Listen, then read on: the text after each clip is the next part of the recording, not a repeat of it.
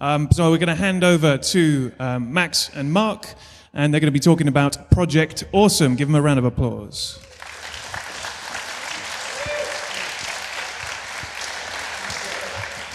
Thank you.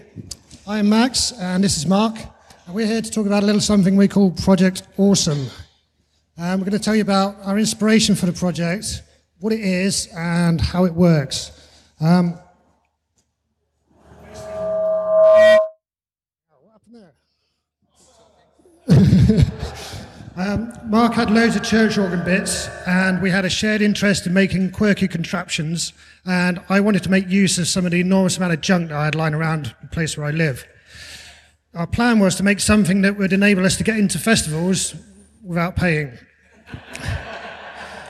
Our first concept was a giant phallic sculpture made of spanners spurting flames, which we still might build at some point, but we decided to go with something with a slightly broader appeal.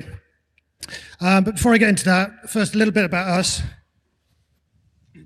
Right, hello. I'm Mark. Always been into radio and electronics and stuff, really. And fortunately for this project, I did work for a while as an organ builder when I left school on actual pipe organs. But then I trained as an English teacher, ended up working back in technology again, which is where I've stayed, really. And I've worked on everything from being a corporate sound engineer to designing military intercoms. I started out my working life as a mortgage advisor, and that didn't really work out for me, so I became a beer smuggler. I ran a sound system. I joined a circus for a while, and I eventually ended up as a blacksmith. So as for the organ parts, when I was a teenager, growing up in Bristol, I got given a medium-sized church organ from a church that was modernising, and as a teenager I thought it would be a really cool thing to own. And, you know, my parents had a big garage, and so it went into storage for nearly 30 years. I thought it might be fun to do something with this organ that Mark had, and we document our journey of trying to make the thing work and share it on YouTube. So eventually, our first thing that we wanted to do is to make a trolley, something like we could push around, like a mobile exhibit that we could take around festivals. Then I said to Mark, let's think a bit bigger, and we'll mount it on one of my trailers. And then after a few beers one night, I said to Mark, let's put it on the Zill. I was going to go into a long explanation about what Zills are, but it turns out there's one around the corner. So if you want to know what a Zill is, there's one behind us. But you'll see up on the screen now that these are Zills. They're military trucks from the peak of the Soviet Union. They're lovely vehicles. They got 6-wheel drive, central tire inflation, and a huge V8 petrol engine, which is really thirsty, unreliable, and in my case, completely lacking a starter motor. So this video from day one gives a bit more history of Max's Zill. If we can have some sound on it, that'd be cool. Of the Soviet Union. It's a fascinating bit of Cold War history in itself. Unfortunately, I've left it neglected for some time. Let's have a look. Here she is. This is a Zill 131. It's, although you can't tell at the moment, a 6-wheel drive troop carrier, well, general purpose vehicle from the Soviet Union. And this particular one was made in 1975, which makes it as old as I am.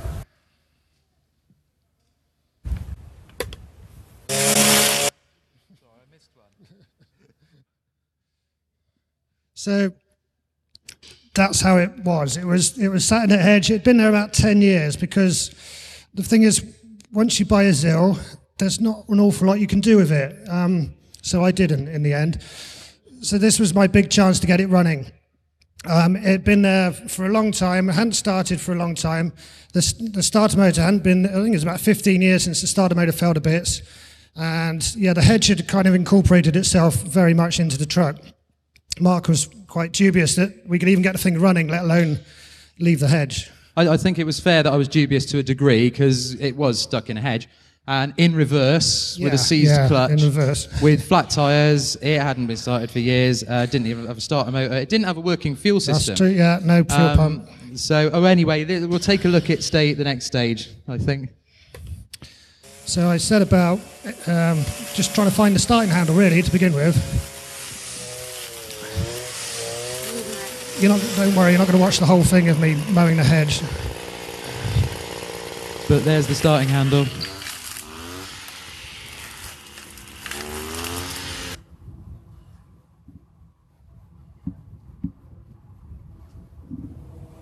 So out into the daylight for the first time in many years.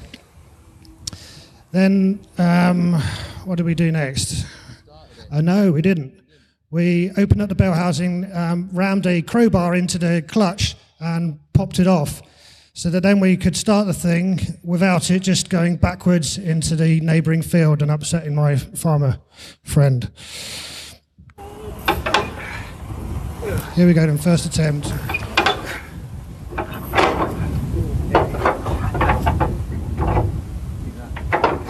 You're only seeing the highlights.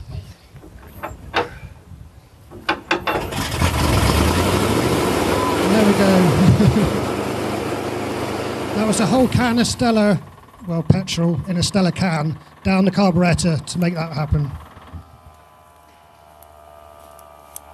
So, we started it, that was a whole can of fuel gone. We haven't quite pumped up the tyres yet. 5 litres of fuel to pump up the tyres. Almost pump up the tyres. So it really seems so unlikely. The idea of hand cranking a 6-litre V8 engine while pouring petrol straight down the carburettor was weird enough. Having the thing actually fire up and run for a while was quite unexpected, so things were looking up, really. This was our second attempt at starting it. This was actually Mark's birthday last year. It was almost this time last year, wasn't it? Yeah. And here's our first ever drive as Project Awesome. Straight into a wall. That was episode 1 of our YouTube adventure, which has done quite well. It's just gone over 1 million views now, and although most of those seem to be in Indonesia, for some reason it's gone down a treat in the Far East.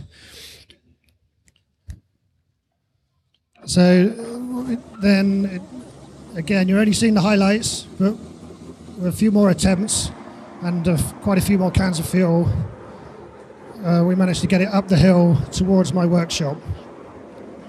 The entire journey took about 4 months. It's not something you want to crank every day. I like this bit. Yeah, I nearly lost the dog at that bit, didn't we? Twice.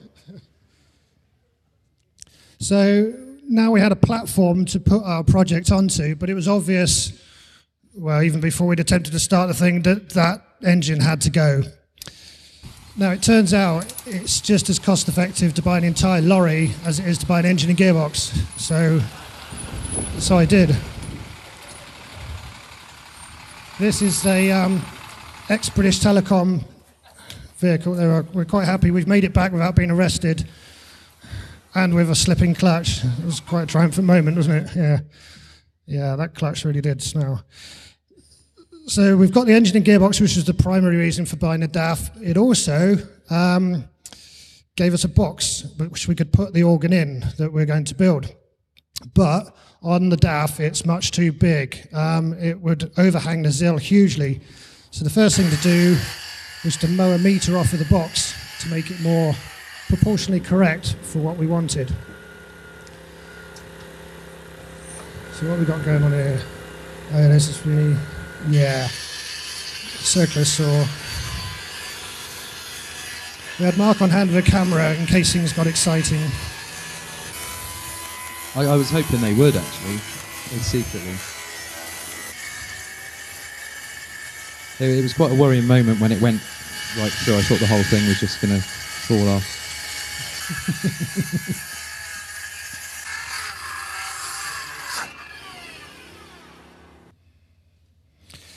So that's removing the extra meter from the walls. Then the next bit, which I ended up doing on my own a few days later, I had to take that front piece and then stick it back on to make the new box. This turned out to be quite awkward on my own. Bet it was easy to drop it. Yeah, it's quite easy. There we go. And you'll notice that when I get it back up, I then ram it into the roof a few times and give myself some more work to do, repairing fiberglass later on. But eventually I got there, and as I was saying to Mark earlier, I didn't lose my temper and throw the thing into the hedge, which was great. Well, it would have certainly been easier with 2, I think, or 3, and a crane. Yeah. Here we go. Come on, you can do it.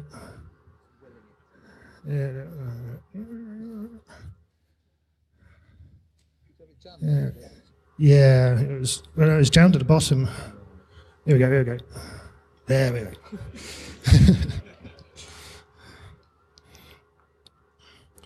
Right, so now we've got a 4-meter long box, which is just right to go on the zill, and the next stage is to fill it with organ. Probably most of you are familiar with a church organ, which is something where you see all the pipes. The donor for the first part of our project was a church organ, and we're going to incorporate that into the project, but we're also going to add a lot more of theatre organ parts. Theatre organs are something you don't see very much because they tend to be part of a whole building.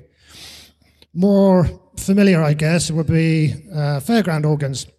We've all seen these, and they tend to make a dreadful noise. There's what they do. Everyone who goes to Steam fairs has had to endure these things, and they're a really loud, offensive box of whistles, which is nice because we want to be able to do loud and offensive. But the big problem with fairground organs is that they're not fully chromatic, so you can't play all the notes, and also they tend to have a limited capability of the kind of sounds they can produce. So although they have high-pressure pipework, which makes them loud, they wouldn't quite be able to cover the range of sounds that we'd want to do. Also, the important thing about this instrument we're building is that we wanted it to be not just playable via MIDI from a computer, but we want to be able to have someone actually come along and play the thing. So we kind of look towards more towards the cinema organ part. And the thing with the cinema organs, they were designed more to be a kind of one-man orchestra, and also had the sort of sound capability to fill massive auditoriums with So sound. I'll just interject at this point that everyone thinks of, if you are familiar with a cinema organ at all, which probably most of the people here under the age of 80 are not, it's something that you imagine, you associate with like Blackpool ballroom and that kind of hideous music. But it wasn't always that way. They were initially designed to accompany silent films, and the cinema organ was designed to replace an entire orchestra, and so you could have one guy making all the sounds of an orchestra.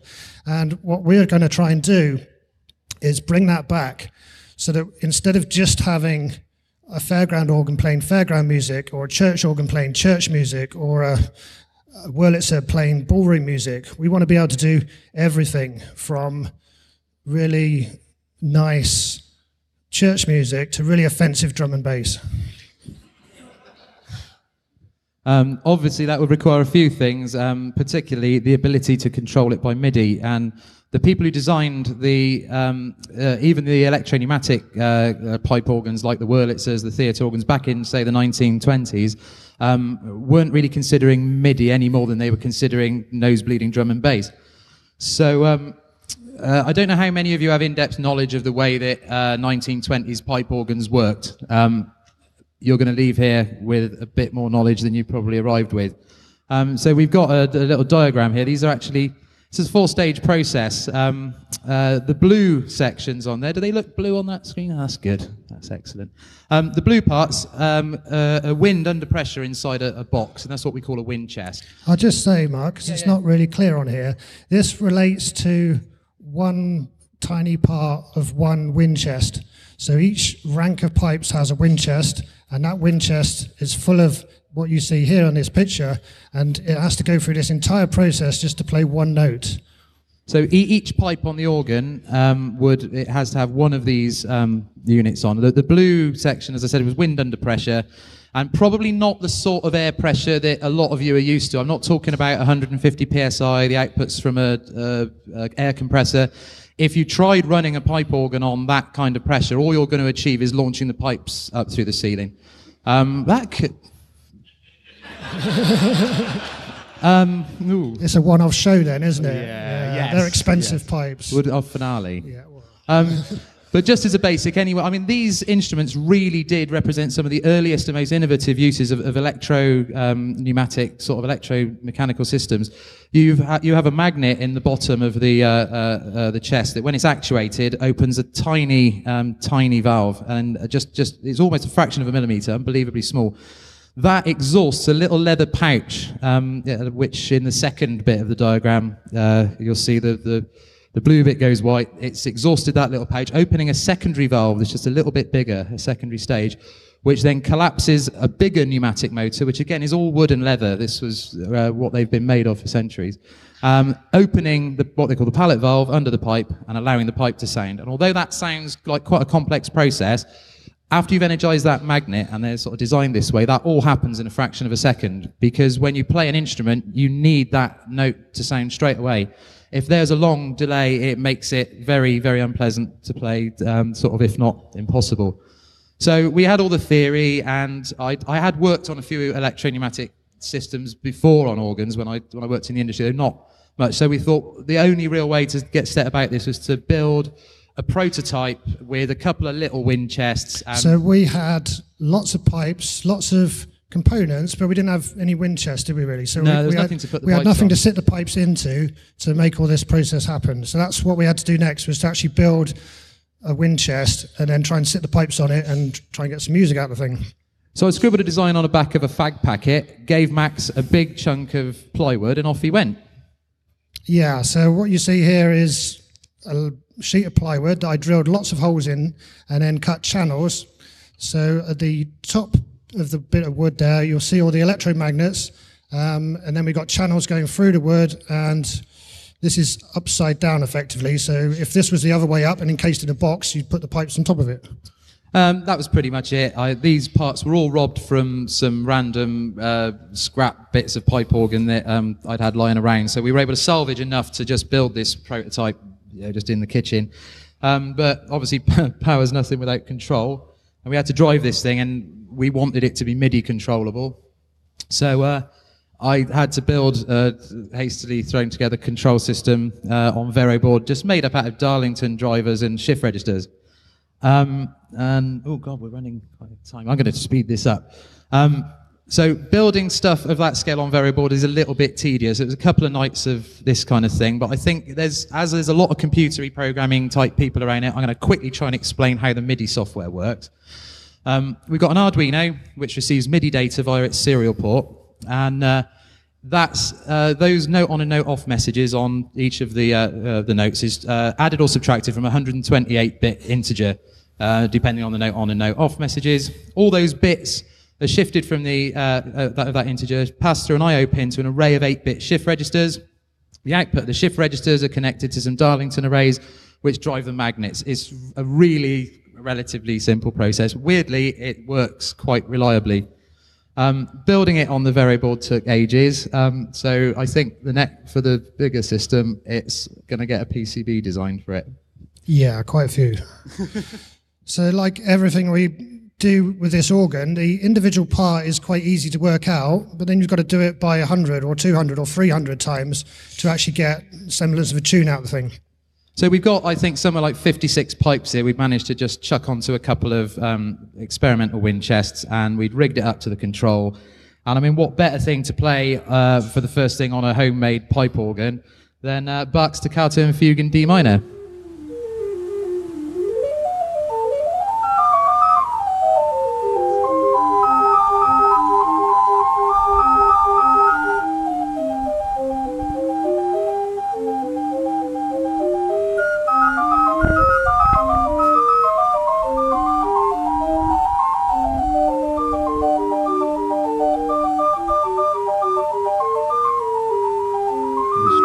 Over telephone.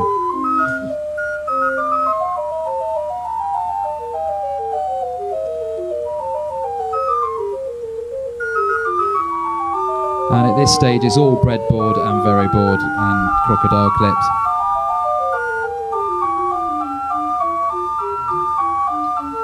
So this is completely unregulated air as well. What we haven't told you is about the entire air regulation system that we need to build to control this thing properly. You saw it there running off of a bouncy castle blower and a pair of vacuum cleaner hoses. Right, well, it's all looking good. We got an organ that works. I learned how to tune them when I was a kid, so that wasn't too bad. All we need to do really now is scale it all up. And we needed to make it awesome. That was awesomer. Awesomer. Yes, awesome. So put a bigger scale means controlling significantly more pipes. We got 56 pipes there. We needed to upscale it from a few dozen pipes to a few hundred pipes. So Mark was off sailing a yacht, and I was keeping an eye on eBay, and I happened to come across an entire 4-rank wind chest that was going for next to nothing at the other end of the country. So I rebuilt my trailer and we set off to Bradford, wasn't it? Yeah. 3 days it took to get. The first part of the journey was made in my 1967 Land Rover, towing the trailer up to Mark's. Then we relayed another up to Bradford. Well, anyway, it was an epic journey. So what you see here is the wind chest upside down, and you can probably just about make out all the tiny little magnets on top. So this is going to massively increase our capability of noise making. The problem is it had been kept in a damp shed for a decade, and though the homemade trailer made it up and back there perfectly, really, we had to get it back to the workshop, get it apart, and see what was going on. And in actual fact, this was there was a bit of water damage in there. There's an awful lot of leather bits and pieces. Effectively, every one of its 244 pallet valves, 488 pneumatic motors, 244 springs and magnets, all had to be checked, removed, cleaned, where necessary, replaced. It took a week, which is what this time lapse is of. We wouldn't make you sit through it in real time. It was incredibly tedious and fiddly. But a lovely piece of kit that we managed to get our hands on. The build quality is fantastic of this thing. It's full of rich mahogany. So we also took the opportunity to split it into two, actually. So we've got two 128-note wind chests to stick in the truck. It'll just make it easier to mount. And I'm going to have to move this on a bit because we're running out of time. So that's the state we're currently at with the organ build. The wind chest was done, a couple of weeks ago. So now we've got capacity for an extra 244 pipes, which is more pipes than we've got. So we're in the process now of either acquiring more theatre organ pipe work, which is very difficult, or we're going to be faced with actually building that as well, which we've not ruled out. This was the last iteration of the solenoid driver I was thinking of making. We want to make it modular and scalable, because if we want to add to it at any point, we want to be able to just fill another trailer with crap and plug it in. So this is an 8-channel output board. We're going to definitely go to PCB, because doing anything more than prototypes on variable is a bit odd. Right, 8 minutes left. Right. So that's the organ side of the project, but it was never going to be just about the organ. We wanted to put some other toys on it that we could play music on, that we could, the Zill's a ridiculous truck in itself. We want to make a ridiculous show to put on it. So we thought it'd be rather fun to try building a musical Tesla coil. Now, it seemed to make sense to start small with these things, because neither of us had built Tesla coils before. And I managed to wind a convincing enough coil that was similar to others I'd found online. And I built a driver board out of a load of salvage bits from some of Max's old mains inverters. I don't know how many of you have ever seen his channel, but he lives off-grid and makes videos about it and stuff. So as a result, he's got a pile of blown mains inverters and battery chargers, which is ripe for picking IGBTs and MOSFETs and all kinds of useful power electrics from. So it was mainly built with salvage bits, and it ended up being driven from a 300-volt DC power supply. We use an Arduino to receive MIDI signals. We interrupted the coil's 200 or so kilohertz frequency, hit the appropriate audio frequencies, and actually it worked. So I think this kind of worked. Well, this is it playing the Russian national anthem.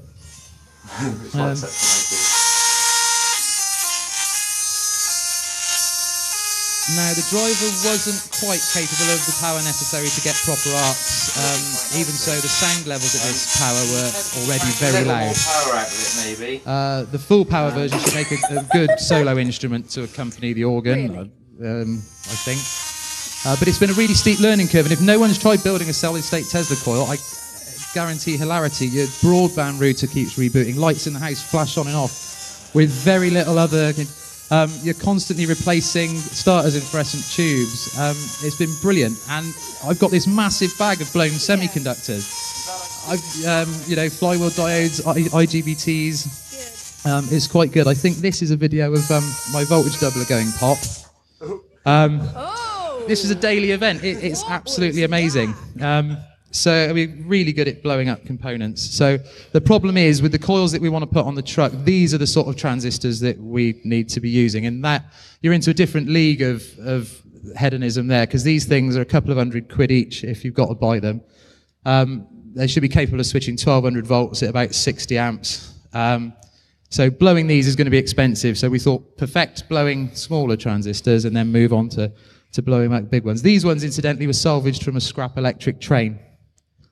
Anyway, moving on, that's where we're up to with the main core of the project, really. So what's next? I think next is to get the engine in the ZIL and make it back into a truck, and get the box, which is still on the remains of the DAF. The DAF is about, still half with us. Get that box onto the ZIL and then start building the organ in it. It's an awful lot of work to do. We were thinking of driving it here, but it hasn't got an engine, so we didn't. We've got a few people involved with side projects as well. A friend of ours is building a laser harp, which he intends to plug into and use as a MIDI controller to play the organ via his harp. Did I get that right?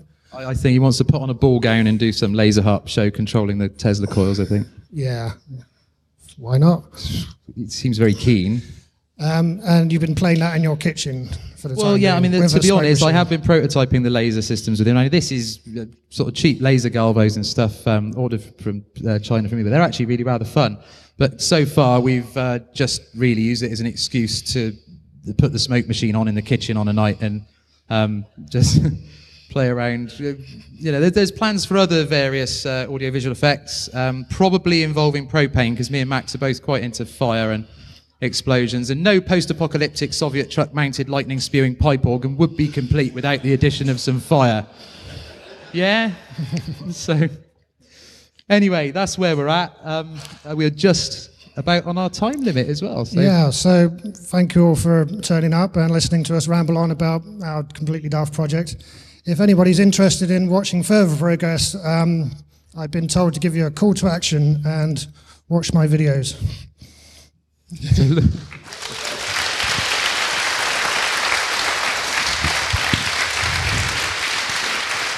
Thanks very much, guys. We've got time for a few questions. Let's see some hands. One at the back. Right. You mentioned the airflow and the pressure. We wouldn't be talking normal, high pressure stuff. What kind of pressure and airflow are you using to make these noises? Okay, in organ building, pressure is measured in inches of wind, and church organ pipes start from about 3 inches of wind, and theatre organ pipes typically around 10 to 15, and that is just how far that wind pressure can lift water in a tube. So if you blow into a tube and you lift that water 3 inches, that's 3 inches of wind pressure, so tiny pressures. Hi. Your proper theatre organ sound is a really big tremulant. Are you going to have a big tremulant? Please tell me you are. The Winchester, I'm so glad somebody here knows something. Yes, no versatile instrument like that would be complete without a tremulant. A tremulant is something that sits there, it's a bellows that wobbles up and down and wobbles the pressure of the wind supply up and down slightly and gives a tremulant, a vibrato to the sound. And every rank will have its own individual tremulant, just like you'd find on a big Wurlitzer. Talk to us about percussion. We left out the percussion bit because we had to suddenly catch up and we're running behind. Percussion-wise, we're aiming for some tuned percussion in a typical sort of Wurlitzer-y way, so your usual marimbas, xylophones, that kind of thing. They'll all be pneumatically driven, but because we want to do drum and bass, having traditionally driven percussion like you'd find on a theatre organ, they're always a little bit lame. We've yet to come up with a system, but I suspect it'll either involve proper high-pressure wind or massive solenoids. Any more questions?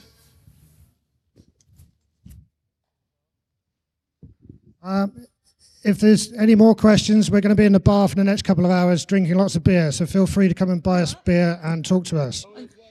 Just a quick question. Can we have an update in 2 years' time?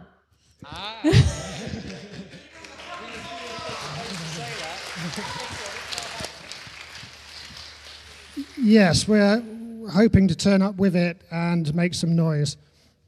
Excellent. Thanks very much, guys. Give them a round of applause.